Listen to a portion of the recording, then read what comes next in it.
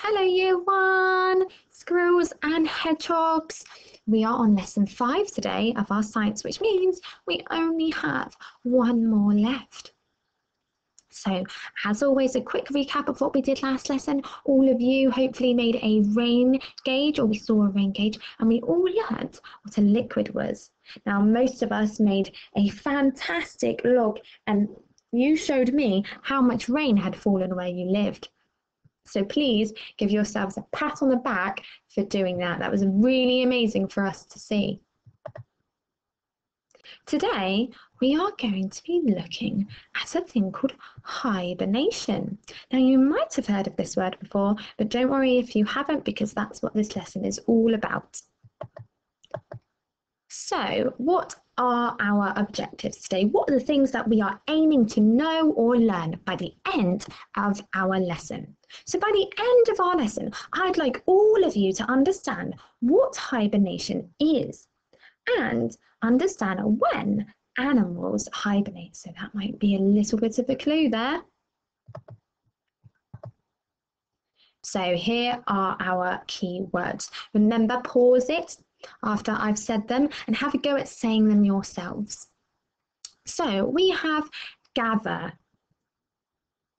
survive, nests, underground, sleep, conserving. So to conserve something means to protect or to save something. So if I want to conserve energy, I want to save it, I want to protect it. And our last word is hibernation, and that is the word that we're going to be learning lots about today. Hibernation. Over the past 4 lessons, we have learnt all about the weather and the seasons, and we know how they can affect humans. We know that if it's really sunny outside, we might need to wear a hat. We know that if it's autumn, it's going to be quite cold and quite wet. So we know we could wear a hat, we know we need an umbrella, we know about the different seasons. But did you also know that the seasons and the weather can affect animals too? At the bottom I have a dormouse, I have a bee, and I have a hedgehog, and it can affect all of these animals. It can affect more animals too.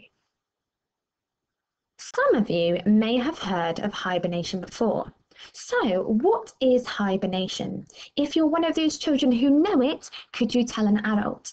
If you're not somebody who's heard of hibernation before, let's be detectives and use the clues below to take a guess. So have a look at the pictures. I think this is a girl sleeping. This looks like sleeping too. And I have a seasonal tree. What season is this tree from? What do you think is happening with hibernation? Well done for having a go. So hibernation is when animals go into a deep sleep for the whole of winter. If you guessed it, that tree was from winter. So they do this for the whole of winter. In hibernation, animals slow down their breathing and they go to sleep, and their temperature gets really low to match the cold temperatures outside in winter. They do this so they can save and protect most of their energy until it gets to the other months like spring. So hibernation is when animals go into a deep sleep for the whole of winter. Let's put that into a sentence. Hibernation is when animals go into a deep sleep throughout the whole of winter. Now I've put some pictures to help you, because what you're going to do now is you're going to add the missing parts to the sentence in a second. So remember that hibernation is when animals go into a deep sleep throughout the whole of winter. Now, this is really important for animals to save their energy, but it's not like we go to sleep. When we go to sleep at night, we might go to sleep for a few hours. Hibernation is when they go to sleep for days and days and months and months. So it's when they go into a deep sleep. They don't wake up for a while. So this is your first task. Can you fill in the missing gaps? Now, I've left the pictures to help you.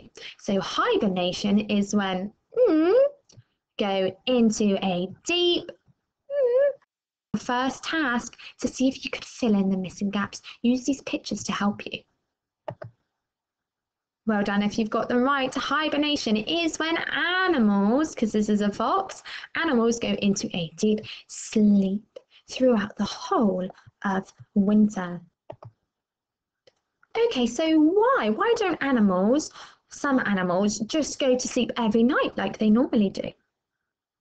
We've already touched on this a little bit, but they do it to conserve energy. So they stay as still as possible and they use as little energy as possible and they save it during the winter for a different time of the year. So if you run around at home or you pee at school, you're going to get really hot and you're using lots of energy. If you sit down quite still, you're not using a lot of energy. And that's what they do. They try and stay very still. They go to sleep and they save that energy. One of the other reasons why they need to save that energy, one, because it's cold, and two, because of a lack of food. So during the winter, some animals' food is really scarce, and that means it's really tricky to find, and there's not very much of it. So they fill up their bellies, and they eat lots of the food in the autumn and the spring and the summer when they can find it. They eat lots of it. And in the winter, when it's really tricky to find it, they stop. They've stored lots of their food. They have lots of that energy. So they go to sleep whilst it's very tricky. So squirrels or hedgehogs, if you think about it, if it's a worm, are worms very easy to find if the ground is frozen? No, so they eat lots of those worms before the ground gets frozen, and then they sleep and wake up when it's an easier time to use that energy or eat food. Today, we're going to focus on a couple of animals that hibernate because there's lots of them, but we can't learn about all of them during this lesson. So our first one that we're going to learn about, and you're going to need to remember the information I tell you because you're going to use it later, is a hedgehog, this little spiky hedgehog up here. So what do we think they eat? If we have a look at this picture, what do they eat? Hedgehogs like to eat insects like snails, worms, earwigs and beetles. Yum! So it's not very easy to find snails and worms when the ground is frozen or it's very, very cold. So to go to sleep, it needs to be a quiet, warm place. So hedgehogs like to find all of the autumn leaves that have fallen down in the winter, and they make a nest from dry leaves and grass to keep themselves nice and warm. Now, in terms of hibernating, we know that this happens in the winter, and the winter happens from December when it's Christmas time till February. So a hedgehog hibernates all the way from November, so when we have fireworks in autumn, all the way into spring until the flowers start to come out and the food is easier to get. How fantastic! What animal do we have next? It's up here in the corner. Do we think it's an ant? Do we think it's a fox? No, you're right, I'm being silly. I think it is a queen bee. Now, a queen bee is obviously the queen of the hive. So queen bees, they eat a thing called a royal jelly. So they feast on that before they hibernate. Now, if a queen bee can hibernate for up to 9 months, that's a long, long time. That's a very long, that is 3/4 of a year. That's almost how long we go to school for the year. That's a very large bit. That's 3 seasons worth. Now, to hibernate, Miss Warren really thought that they stayed in their hives. So I was really, really interested to find that queen bees actually leave the hive and they hibernate 10 centimeters. So if you have a ruler, look at how long 10 centimeters is down in a hole in the soil. So they actually leave, they dig themselves a little hole 10 centimeters down and they stay in that hole for up to 9 months of the year. How amazing is that? I never knew that queen bees hibernated. Now the last one we're going to focus on is this thing up here. Can you shout out what animal this is? I can't quite hear you. You're going to have to shout louder. You are right. It is a bat. I think bats are really cool. They hang upside down from trees. So Just like our hedgehog, because it's the cold winter months, they hibernate from November, so just before winter, all the way until March or April, which is springtime. So they hibernate and they sleep for the whole of winter. They tend to hibernate in old buildings, trees, or caves. So they're going to sleep. Hibernation is a deep sleep. Animals go into a deep sleep through winter. So they sleep in quiet places. So old buildings. Now, you don't need to worry if you've got bats in your house, because it's old buildings where people don't live. Because bats don't really go where people live, because we would be too loud and we would wake them up from their deep sleep. Just like our hedgehog, bats eat bugs, but they tend to eat more flying bugs. So they eat moths, flies, and beetles. So you can all give yourselves a virtual high five, because you have learnt about 3 animals that hibernate. And that hibernating is when animals go in a deep sleep for which season? Winter. So let's talk about your task, your learning. We've discussed about what hibernation is, a deep sleep, and we've looked at some animals. So your main task is to make Miss Warner, Miss Hawking, and Mrs. Sweeney a fact file about one of the 3 animals that we've just explored together. How amazing! Your fact file is going to look a little bit like this, but obviously a lot better, a lot more colourful, and a lot more interesting for us teachers to look at. So at the top, you are going to put the animal you are doing. So that's either a bat, a queen bee, or a hedgehog.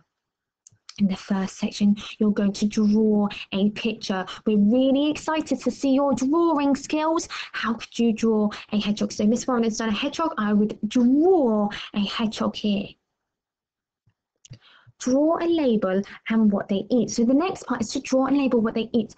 I know, if I think back, what do hedgehogs eat? I know they don't eat donuts, and I know they don't eat crisps, but they do live on the ground. So I think they eat lots of bugs like worms. So I might draw a worm, I might draw a big beetle, and I'm going to label them a worm and beetle on the ground. Do hedgehogs hibernate in old caves? Oh, I remember. They hibernate in nests that they make out of all the leaves that have fallen to the ground. The last thing you're going to do is write how long they hibernate for. So think about the winter. And if you do get stuck and you think, oh my goodness, I cannot remember any of this, you could go back in the video, or you could ask your adult to explore the internet on Google, and you could find out together by looking at a book or going on the internet. What you will need to do is you're going to need to upload this to Teams so all the teachers can see what facts and what you have learnt about those 3 different animals. You only need to choose one though. Well done for sitting into another science lesson. You are doing amazing. Bye, everyone.